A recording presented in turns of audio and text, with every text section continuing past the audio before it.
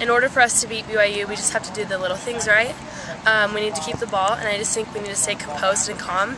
I think the crowd's going to do a good job with getting us, really hyped up, and I just don't think we can fall into that. We just need to play our game and be smart. And yeah, I would say they do have the advantage, but they are also ranked higher than us, and I think that if we beat BYU, which I'm very confident that we will, it will, start off the conference play for us, and I just think that it would do a lot for our team and, like I said, give us confidence. And I think that BYU is definitely a beatable team, but it will be a good game. And yeah, I think that we just need to stay composed and do all the little things right and just stay positive on the field.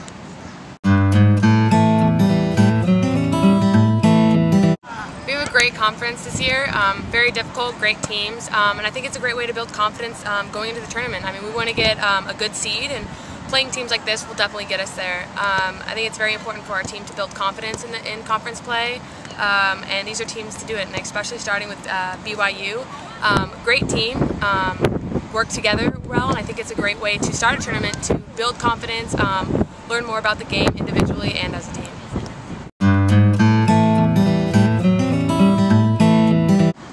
I think we did well as a team. We had a couple of really tough opponents that I think we handled well, particularly Washington State.